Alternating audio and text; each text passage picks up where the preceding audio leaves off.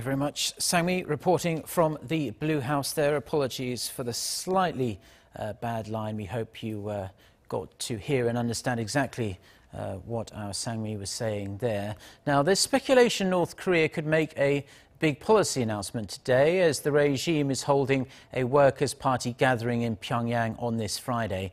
It is the same meeting as the one in 2013 when Kim Jong-un adopted his policy of simultaneously developing the North's economy and nuclear weapons program. Let's connect to our Unification Ministry correspondent Oh Jung-hee on the line. So Jung-hee, under normal circumstances, we'd be a little concerned about the North raising tensions at a meeting like this, but we could see quite the opposite this time around. Just fill us in on what you're hearing.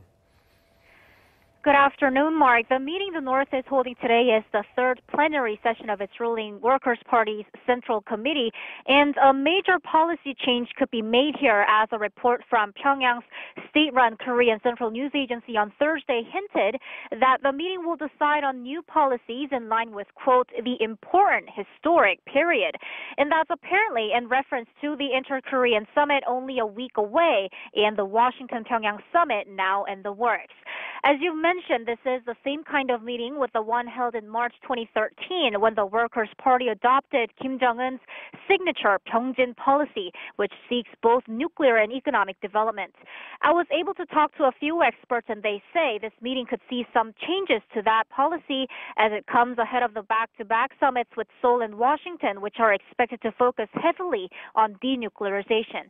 Whether the regime will clearly stipulate that it's willing to abandon its nukes is not clear, but it may stress that the regime's security has to be guaranteed first, or it might choose not to call itself a nuclear state, but a strategic country. Also, the party could show a willingness to improve relations with Seoul, Washington, and Tokyo and seek a peaceful coexistence within the international community.